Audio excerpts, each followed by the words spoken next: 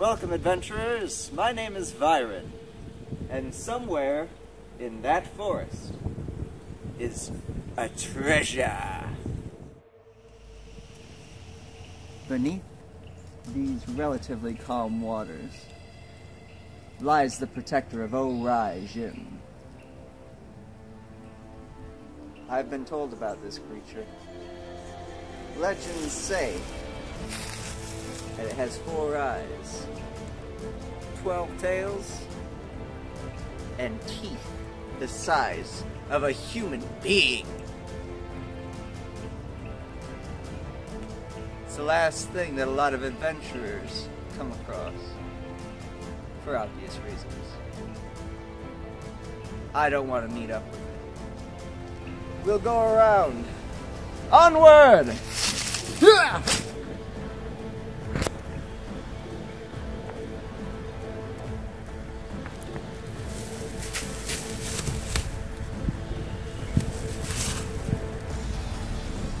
This is it.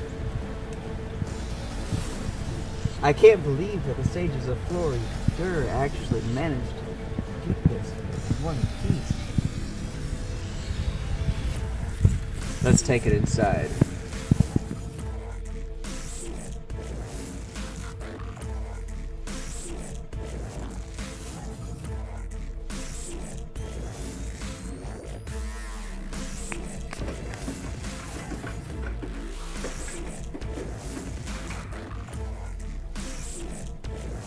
That's not a crowbar.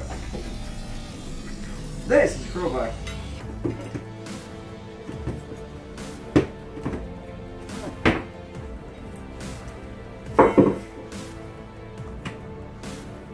Don't think I'm going to get it open that way. When you order the crate, this is what you get.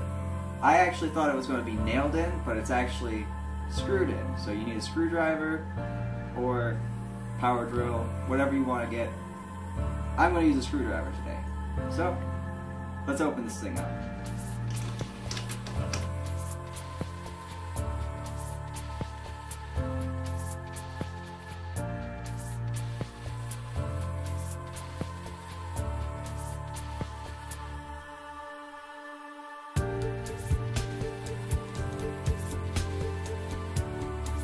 This comes in the box if you decide to order it. This just so happens to be the HD60S stream record device for game capture, and this is what I'm going to be using for recording games in the future. It also comes with a mouse pad. This is not something that I was expecting, and not something that I particularly had to order separately or select anything. At least I don't think so. I guess I don't know what I bought with it. In this corner, we've got the power cables.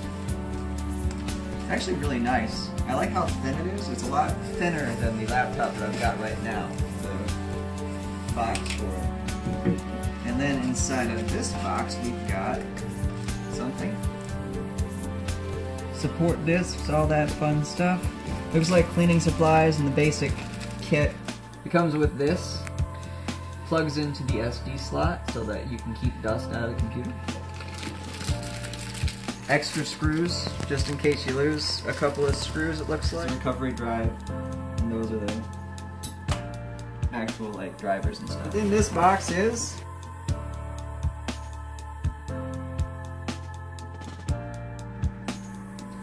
yeah, I'm pretty glad that I didn't run into that thing while I was searching for this. Looks like what it torn me up. That comes inside of the box as well. But this is what we're all waiting to see. And this is the first time that I've ever seen it too. This is so light. That's the first thing that I noticed when I picked this up, is it's not heavy. I'm used to having a gaming laptop that feels like you're lugging around like 2 cinder blocks. So, here we go. Comes in this beautiful carrying case. I am incredibly impressed by this. There it is.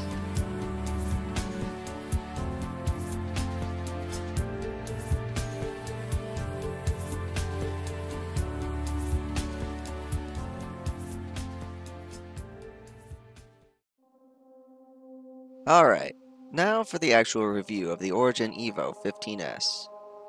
I don't normally do things like this, but this laptop deserves a full review in my opinion. Purchasing a laptop or a desktop from Origin is a personalized process. My EVO15-S might be different than yours depending on what selections you make in the creation process. This laptop build has a 4K screen, but there are options for 1080p. You can also customize the hard drive configurations for up to 6 terabytes of space, including the newer M2 solid-state drives. This version in particular has an M2 operating system drive at 1 terabyte of space, and a hybrid 2 terabyte hard drive. I wanted to wait a little while so I could actually test the computer's capabilities to find any shortcomings that it might have.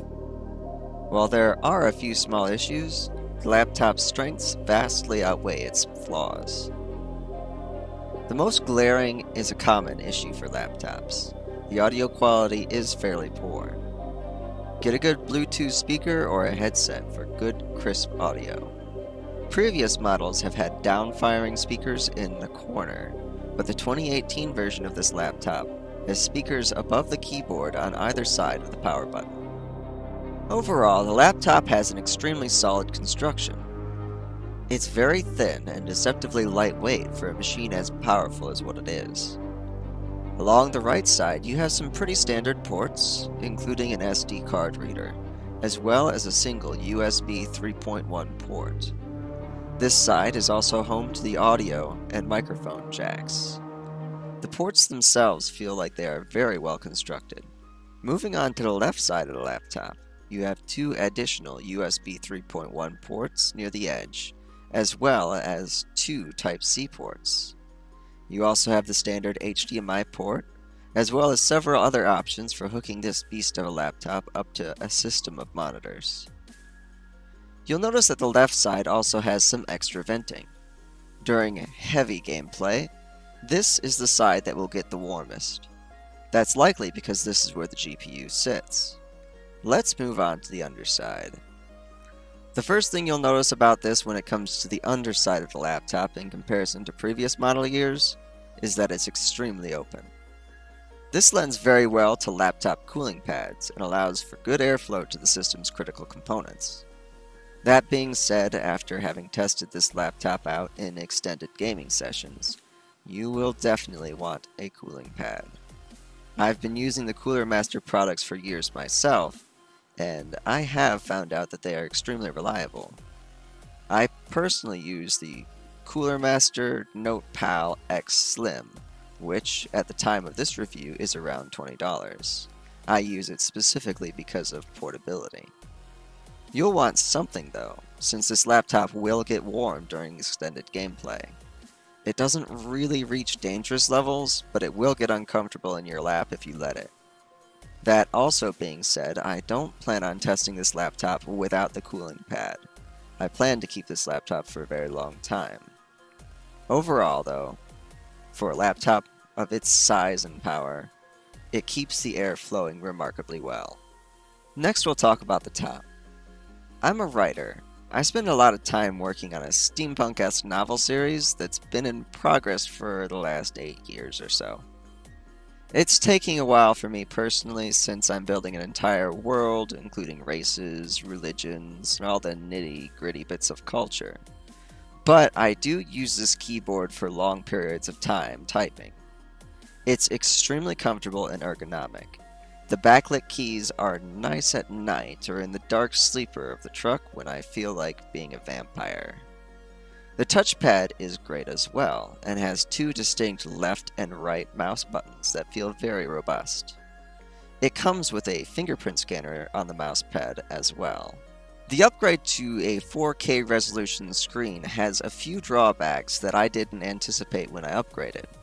DPI scaling can be terrible with some programs, but there is a solution. It may not work for all of your beloved programs, but it will work in most cases. Right-click on the program itself. It can be a shortcut. Go into the properties, then down to override high DPI scaling behavior. Click that box, Then change the drop-down menu below it to System Enhanced, and you should be golden. Apply, hit the X, and run your program. Again, I can't possibly test this for all the programs that you have, whether or not it'll work, so take it with a grain of salt. As far as the keyboard's backlighting goes, you can have it set to pretty much whatever color you desire. It also has a lot of things like tempo, flashing, a dance mode, wave mode, cycling colors, a breathing style, things like that, so that you can kind of customize how the behavior of the keyboard is. Now down to the internal specs. With this laptop you'll get the nVidia GeForce GTX 1070 graphics card. It is a dedicated graphics card with 8 GB of GDDR5 MaxQ RAM. It also comes with the Intel Core i7-7700HQ quad-core processor. This processor is running standard at 2.8 GHz, but can be turbo boosted to 3.8. The maximum amount of RAM that you can get into this laptop as well is 32 GB, which is a hefty amount. It does have an integrated camera and microphone, but I would still recommend using a separate microphone and camera for any serious recording. My final thoughts on this laptop? It's expensive, but it's worth every penny you'll spend. The build that I have will cost you $2,906. The nice thing about this company, and the only reason I personally have this laptop, is that they will help you get set up with payment plans. The overall cost of your laptop with these plans will vary depending on your credit score. This laptop model starts out at around $1,900-ish. I don't regret this purchase at all.